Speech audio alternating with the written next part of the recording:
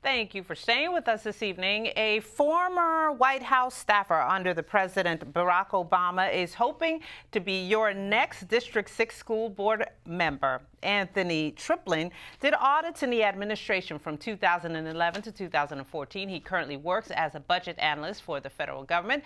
He believes his economic background will make him an asset to the board. He told us his three-point plan is to improve communication, accountability, and transparency. Whatever we do on the school board, we should be accountable for our actions.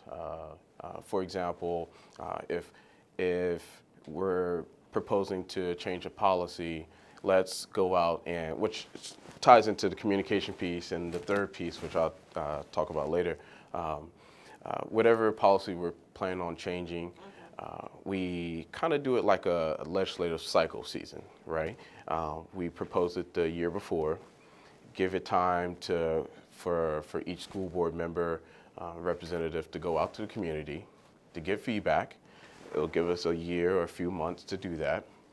Then we bring it back to the full board or to the committee. We gather all the comments and then we build it from there. Lastly, transparency. It ties into everything. Whatever we do on the school board, we make sure it's transparent as possible. You can find out more about his campaign by logging on to anthonytriplin.com.